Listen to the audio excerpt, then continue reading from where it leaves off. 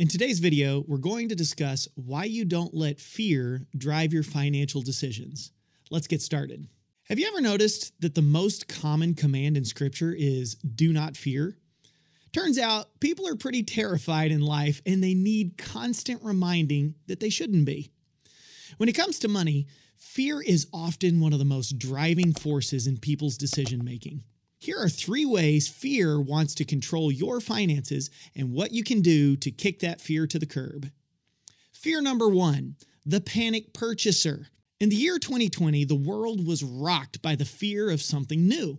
A virus known as COVID-19 swept across nations, causing severe sickness and in some cases, even death.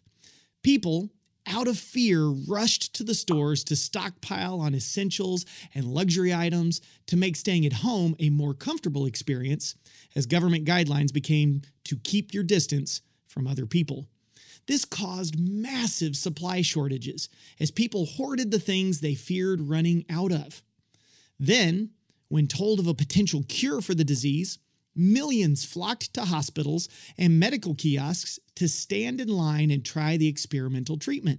The panic buying created supply chain problems, and for many, the experimental treatment was worse than the disease itself. The fearful financial decisions made by people in 2020 resulted in the very things they were hoping to avoid: famine and disease. And to make matters worse, many people paid small fortunes in their panic buying, sometimes paying way too much for the things that were in short supply.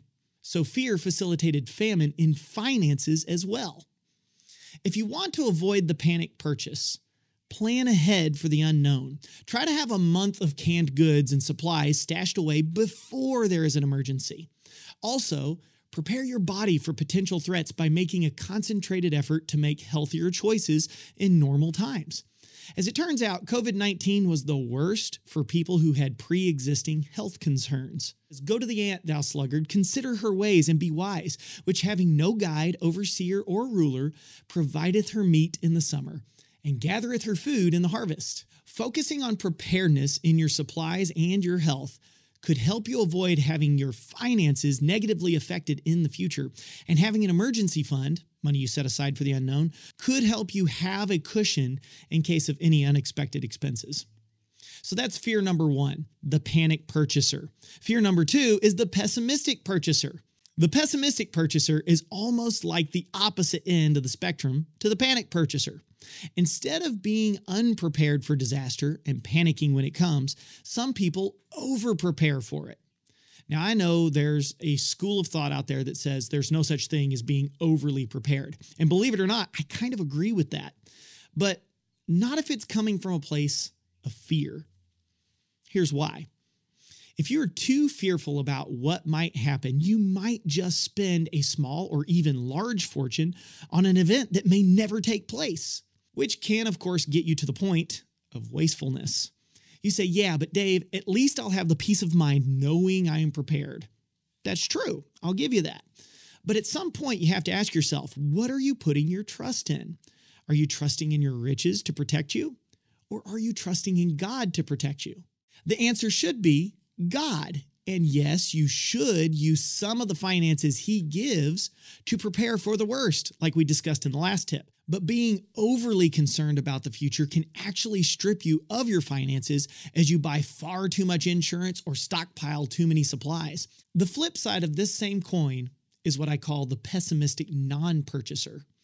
This is when you fear failure and see failure in itself as a disaster. This fear will grip you and cause you to hesitate, making you miss out on some real financial opportunities. I see this all the time with stock traders. They get so fearful of failure, they pessimistically decide not to purchase a stock that is clearly at a great price point to buy.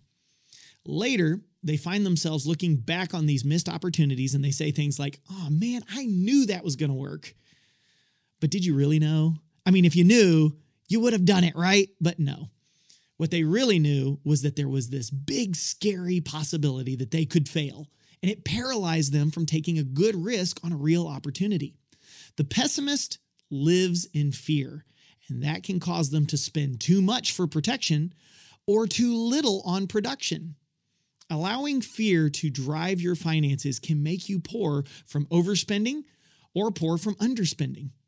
Matthew 6:34 says, "Take therefore no thought for the morrow shall take thought for the things of itself. Sufficient unto the day is the evil thereof." In other words, don't bring an evil fear of the future into your walk of the present, or you might end up regretting the performance of your past. Proverbs 11:24 says, "There is that scattereth, and yet increaseth. And there is that withholdeth more than is meet, but it tendeth to poverty." What this means is that you should use your money and don't make the mistake of hoarding it for fear of failure. Because saving too much can result in poverty, which, by the way, sounds like failure to me. Again, fear produces what it seeks to avoid. Instead of letting fear drive your financial decisions, practice trusting God with your finances while setting aside just enough to give yourself a jump start on a disaster. This will free you up to enjoy life and not be robbed of present opportunity for fear of future failure. So that's fear number 2. Don't be a pessimistic purchaser or non-purchaser. Fear number 3 is the one I call the FOMO Financer. The fear of missing out will drive people to make the most terrible financial decisions. As the economic impact of COVID-19 has continued to rock the world, we have seen a rise in inflation. Things are getting way more expensive because people are buying a lot while trying to prepare in advance in case there are more disasters that strike. We fight inflation by raising the cost to borrow money. These are called interest rates. As these costs rise, the fear of missing out on lower interest rates sets in, and people take out as much debt as they can at the lower interest rates, seeing it as their last opportunity for cheap money. The problem here is that people get into debts they can't really afford to pay. The fear of missing out leads these FOMO financiers to be so strapped for cash that they end up missing out on great opportunities. And they could have otherwise afforded them had they not gotten in so much debt to begin with. Instead of letting FOMO make a fool out of you, recognize that saying yes to financial freedom means being okay with sometimes missing out on opportunities. Instead, get laser focused and always know the costs before you make the purchase. Jesus reminds us of this principle when speaking of counting the cost of following him. Luke chapter 14 says, "For which of you, intending to build a tower, sitteth not down first and counteth the cost, whether he have sufficient to finish it? Lest haply, after he hath laid the foundation and is not able to finish it, all that behold it begin to mock him." Letting the fear of missing out drive your financial situations will cause you to forget to count the cost, and you'll find yourself in a bind later, causing you to, guess what, miss out.